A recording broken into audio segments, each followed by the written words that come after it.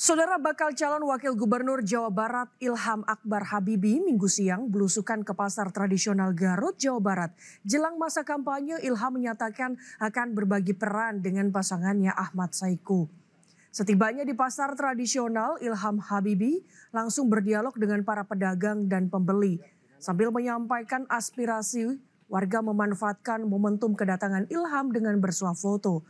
Jelang masa kampanye, ia bersama pasangannya bakal cagup Ahmad Saiku dan partai koalisi lainnya mempersiapkan berbagai strategi untuk kemenangan, termasuk pembagian peran kerja politik. Pembagian peran ini dilakukan dengan membawa 3 program unggulan, mulai dari lapangan kerja, pendidikan, dan mendukung kemajuan UMKM. Hal ini tidak lain untuk pemenangan bakal pasangan calon bernama Asih ini. Itu nanti pasangan kami kan Pak Saiku dan saya, kita bagi tugas. Ada area yang dikunjungi beliau, ada yang saya, ada kita sama-sama. Itu belum saya bisa sampaikan karena belum ditetapkan.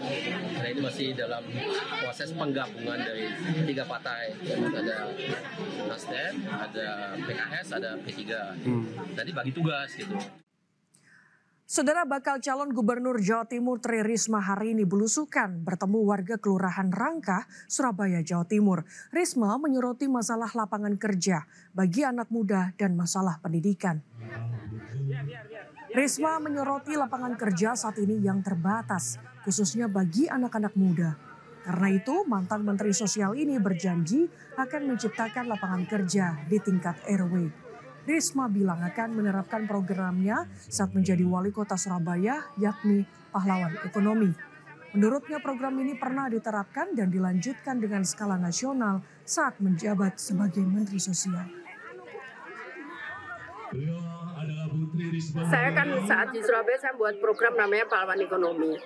Nah, di pahlawan ekonomi itu ada perorangan, ada komunitas gitu. Nah, kemudian setelah di nasional itu kita membuat program namanya pahlawan ekonomi Nusantara atau PENA. Dan itu juga perorangan dan komunitas gitu.